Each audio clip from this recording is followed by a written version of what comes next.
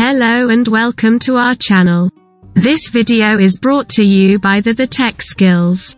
In this video, we would like to discuss the queries. These are: how to insert page number starting from a specific page, how to restart page number in Word document, how to insert page break in Word document, how to make book style Word document.